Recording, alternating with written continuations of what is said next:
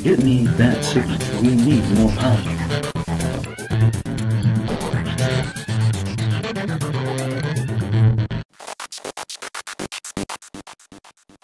We're here at Origins, and I'm talking with Andrew Wolf, game designer, over at the USAopoly booth. And Andrew, yes. I see a bunch of games here behind me, and I come to understand you've had a lot to do with these games. I have had some involvement with a couple of these, yes.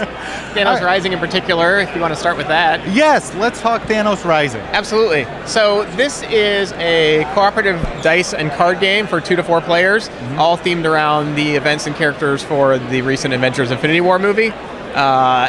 The object of the game is to try and thwart Thanos in his efforts to collect the 6 stones and power up the Infinity Gauntlet. It's a co-op game where you're going to be rolling dice, assigning them to cards to try and recruit heroes and defeat villains, all in a race against time to stop Thanos before he can either wipe out the heroes or collect the Infinity Stones and snap his fingers. So how many players is it? It plays 2 to 4 players in about 60 to 90 minutes. Oh, not bad, not bad. Now, so what kind of characters are you able to play? You start as a leader of one of the 4 factions. So you can be Captain America leading the Avengers, Black Panther leading Wakanda, Gamora leading the Guardians of the Galaxy, or Doctor Strange leading sort of the Masters of the Mystical Arts. And you can recruit more heroes, basically all the characters that you're familiar with from the movie. So everybody from Wong and Drax and Groot to Falcon and Shuri and Okoye, they're all there, and you can, it's sort of got a little bit of an engine building. As you recruit new heroes, you're going to get new powers, you're going to work together and try and defeat the villains, the Black Order and the Outriders that are out there trying to wipe out the heroes before they can thwart Thanos. Now, how does Thanos work in this game? Sure, so he's sort of the focal point of the game, and for the setup, you're going to deploy these characters in what's called deployment zone that are sort of encircling Thanos, and he's in the center of a little player card that is going to rotate each turn. That's going to determine where his actions and his attacks are going to go through the roll of a couple of dice. It's also indicate which stone he's working on collecting. So there's this sort of race mechanic where you're trying to defeat the villains before Thanos can accomplish his master plan. So the pressure mounts, the pressure luck elements of the dice all kind of factor in for some really fun cooperative gameplay. That's cool. So it's a cooperative, but does everybody win, or does one? Yeah, it's fully co-op. It's fully co-op. Everyone wins or loses as a team. Oh, that's cool. Cool, and like the definitely got some great artwork. So we'll take a closer look.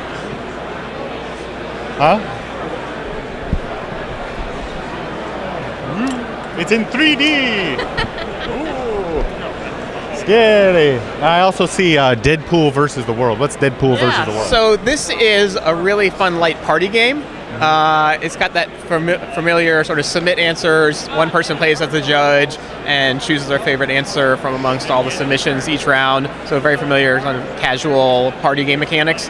The fun things about it are it's got custom illustrations with Deadpool in all these outlandish scenarios, and the players get to caption and describe what's going on in these situations. How did Deadpool get himself into these messes? Like, don't judge, I can explain. And as a player, you're going to help explain his way out of these situations. The other cool thing about it is, unlike other games of this fashion, players get to make their own content because the caption cards have blanks that players get to fill in with wet erase markers. So you get to really help tell the story and insert your own personality into the game.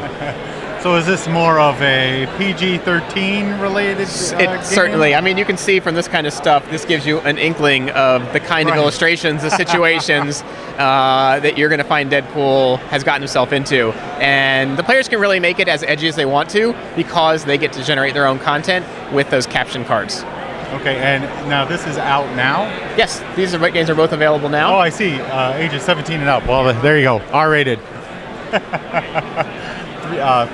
3+ players. So how many players can you go up to? You really can play as many players as you want. Yeah. The game includes a ton of content for, oops, he's handed me this, up to 6 players with markers, but you can pass those markers around and share, and really, as many people as you've got, it's just the more the merrier. It's a big fun party for everyone. There we go.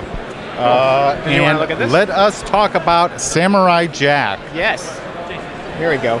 So this is a game that we just wrapped up development on. This is a pre-production sample hot off the presses that we will have shipping in time for Gen Con. So we've got some... so you have time to plan ahead. Yes. And I don't know if you want to take a look at it. We've got the components out there. We will. But this is a competitive game for 3 to 5 players where you're working to help Samurai Jack get back to the past. So for fans of the show, maybe people who aren't familiar, Samurai Jack has been flung into the future by Aku, this evil shape-shifting demon overlord that has kind of ruined the planet, and Jack is on a endless mission basically to try and right all the wrongs. So as the players, you're kind of coming into the story helping Jack in his quest to reforge his sword and collect the necessary assets, other allies, and support cards to defeat villains and hopefully, ultimately, defeat Aku. And then the player who has helped him the most along the way, has earned the most honor points, is going to be victorious at the end. Okay, so it's semi-cooperative then? There are some cooperative elements because you do have to help Jack out, but it is competitive in nature. There is one winner. Whoever helps him the most and has earned the most glory and honor along the way is going to be the one that's going to win. There we go. So, and I like the artwork. It's very reminiscent of the show. Yes, well, all the art is taken directly from the show. Nice. So it's all from screen stills and supplied art from Cartoon Network. Perfect. Now, how many players and how long does it take to play? Plays 2 to 5, I think I misspoke, 2 to 5 players, and plays in about 45 minutes. You play 3 rounds. Each round takes about 15 minutes, so 45 minutes to an hour. Oh, great. And that will be coming out at Gen Con. Yes. All right, so plan ahead.